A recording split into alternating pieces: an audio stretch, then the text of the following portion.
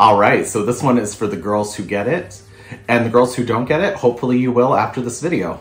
I feel comfortable using legal jargon in everyday life. I object. Hey, gay people. Are you gay? I am. So you agree? What? You think you're really pretty? Don't be fucking rude. Are you kidding me? Oh. Hello? There was a stop sign? I totally paused. I'm a fucking black Barbie, pretty face, perfect body, pink seats in a Rari, always fuck 'em like I'm sorry. Hi, I'm Tila, lips full of filler, unapologetic, always thinking about dicks and pink. Hey dumpster divers, and welcome back to the Doll Daddy. And for anybody new here, welcome. So dumpster divers are what I like to call my subscribers. So if you want to be a dumpster diver, go ahead and subscribe. But basically, because my content is hot garbage and I'm basically a dumpster fire, people who actively seek out my content are dumpster divers. You can always unsubscribe later unless, you know, you want to be like homophobic or something, which... So today we're going to try and navigate what is the Barbiecore aesthetic. Like, is it just pinks and purples? Is it just being a baddie? Is it just bimbo? Like, is there more depth to it? Not so much, etc. And I kind of fit into the aesthetic of Barbiecore, like a little bit mixed in with like mermaid core. I'm gay. I like stuff like this, pink. So join me as we try and figure out what is Barbiecore and how we can kind of pin it down. Barb's origins. So in order for us to kind of understand Barbiecore, we also need to understand old Barbs. Where did she come from? Where is she going? What was she doing? All this stuff. So basically, I'm just gonna give you like a quick rundown. There's a lot more information, nuance, and everything, but this is just like a quick rundown of old Barbs.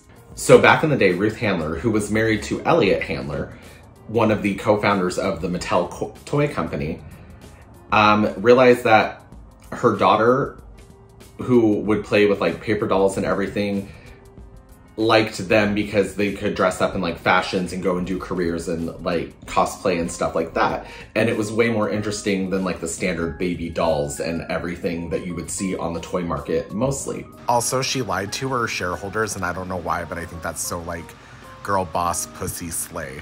Well, Ruth came across the German call girl Bild Lilly, who was a fun, sexy, flirty girl and usually given as like a gag gift at stag parties and everything, which a stag party is kind of like a bachelor party. But Ruth saw the potential in making her like this fashion doll that her daughter kind of used the role of those paper dolls for, but Barb's was more three-dimensional. So she basically stole Bild Lilly, changed it up slightly, and called it something new. And in 1959, at the New York Toy Fair, I believe, Mattel gave birth to Barbara Millicent Roberts, and the world was never the same. Barbie was everything girls wanted to be and should be. She was a 16-year-old fashion model who over the next 6 decades would have every single costume, piece of clothing, accessory, dream house underneath the plastic sun. And that's kind of where Barb started. But when she really became like this cultural icon, I feel like, because she was always there, like from 1959.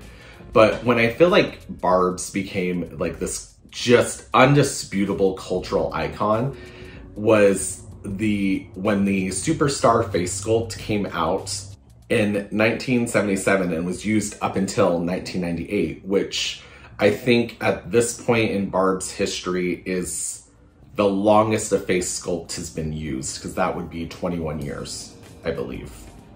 And the Superstar face sculpt was immortalized in Andy Warhol's 1986 painting Billy Boy, thus thrusting Barbie into the cultural zeitgeist even more and making her synonymous with everything that is pink, glamour, and camp. And this is important to remember when we're remembering the Barbiecore aesthetic, because the 90s used the Superstar face sculpt, and the 90s and the Y2K are almost exclusively Barbiecore. Totally Y2K know your aesthetic. So why don't we just Google the first thing that comes up for the Barbiecore aesthetic? Back to the computer. Oh my gosh, I'm such a nerd. Let's see if I got any new comments. Aw, man. So the first one to come up is, Head to toe pink. What is Barbiecore? In short, Barbiecore is what it sounds like, head to toe pink. Super simple explanation. But let's look up another definition just in case. What is Barbiecore? Barbiecore essentially refers to the epitome of Barbie's style. Hot pink, bright neons, feminine makeup, and sparkly accessories. With the return of Y2K fashion, thrifting trending across social media, and people praising the 90s, the Barbie girl aesthetic is back. So we're kind of seeing a theme here, like sparkly pink, feminine, just everything that is Barbie. And I think one of the biggest things is the Y2K 90s aesthetic. When I look at every single form of Barbiecore, whether it's like a 10% or like 110%, it's always very Y2K 90s and I'm in love with it. Like vintage fashion forward, babes. Okay, so vintage by definition is anything that's 25 years old but then cycles back through like fashion and culture. So like your 2001 Bratz doll or your 2004 Mycene Barbies are considered vintage at this point. Shrek is considered vintage at this point, which that's like a whole different kind of Barbiecore aesthetic if you want to be like the Princess Fiona of the group. So when we're considering some of the fashion bullet points of the Barbiecore aesthetic, these are just some of the themes that constantly pop up throughout every list or guide or Pinterest board that I've seen. Holographic, all of the pinks, purples, lavenders, pastels, crop tops, baby tees, low-rise jeans, mini skirts, and then anything from like fast fashion all the way up into like runway. So you can go from like a Shein budget all the way to like Moschino and Valentina, which all of these fashion things are fine, but I'm like a t-shirt and shorts kind of girl. But if there's one thing I'm a huge slut for, it's accessories. And that's where I feel like my Barbiecore aesthetic really pushes itself. If it's pink, I love it. So obviously, some of these bullet point accessories would be stuff like anything pink, obvi. Vintage electronics, pink, blue, purple, otherwise like any kind of like typography jewelry. And then sometimes there's a splash, but it's not overwhelmingly like rainbow, unicorn, mermaid, fantasy, whimsy kind of a thing. Obviously butterfly hair clips and other hair clips. All of the lights, anything from like fairy lights to like those RGB lights, is that what they are? Oh, he's got the LGBT lights. It's RGB, motherfucker. I don't have any because, yeah. Even those like dolphin lamps from like the 90s to 2000s, do you guys remember those? Barbiecore, 100%. The cute little shoulder bags and purses. Obviously heels and boots. And then one thing I see a lot is yassified like profile pictures of usually like iconic characters from like gay cult films or cartoon characters even, like low-key and high-key values for the girls. So in this section, we're just going to talk about like some of the values of the aesthetic and everything. Some surface level, some not so much. There's obviously like the bimbo kind of aesthetic where it's very light and airy and like playing dumb, but really, you know, she's smart. Like Jessica Simpson with the whole chicken of the sea tuna fish thing. Is this chicken what I have or is this fish? I know it's tuna, but it says chicken by the sea. Camp. And people who know what camp is know what camp is, and people who don't show up at the Met Gala. Independence. Men in the Barbiecore aesthetic are more of an accessory than anything else. They're an option. Being bossy, knowing your worth, sassy. I feel like sassy fits into like the Barbiecore aesthetic more than like bitchy. I don't feel like Barbiecore aesthetic girls are like necessarily bitchy unless like somebody else started it first. Like I feel like the Barbiecore girl is 100% how they are approached, and that dictates their attitude, but they're not gonna go out of ther way. And the reason why is because Barbiecore is girls supporting girls. Girls could mean anything from like a cishet woman to the gays, to anybody who identifies any way, we support them as long as they're good people. There's like dopamine dressing, which is like just dressing up for yourself and making yourself feel good. It's not for everybody else. It does attract the male gaze, but that's not who it's for, unless you're trying to steal their money, which is very Barbiecore. Shopping, obviously, who doesn't like to get something nice and, you know, more of that dopamine. The Barbiecore aesthetic is rooted in nostalgia. It's easier to like imagine those times like playing your Nintendo 64 as like better times.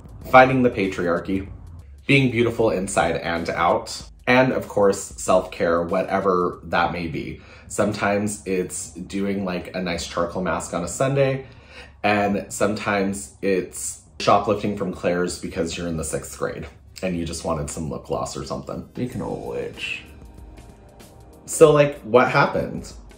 So why do I care about the Barbiecore aesthetic now? Why is it resurfacing in social media everywhere? And what set it into place because of a few moving factors and a few movie factors? So obviously over the past couple of years, there's been like a resurgence in 90s and Y2K aesthetics being popular again because of fashion cycles, social media, and everything else. Us all growing up in that time period and now being adults with like sometimes disposable income because we're not having kids. And obviously one of the biggest social media platforms to help with the whole Barbiecore aesthetic with like 7.5 million different videos using the hashtag Barbiecore tag is TikTok. Also, some of the articles I was reading about Barbiecore were talking about like all these post-pandemic influences. The Bratz 20th anniversary reproduction dolls coming out, I'm sure that set some of it into motion. And I think that's an important thing to recognize. Like Barbiecore is Barbiecore because obviously Barbie, but like that includes Bratz girls.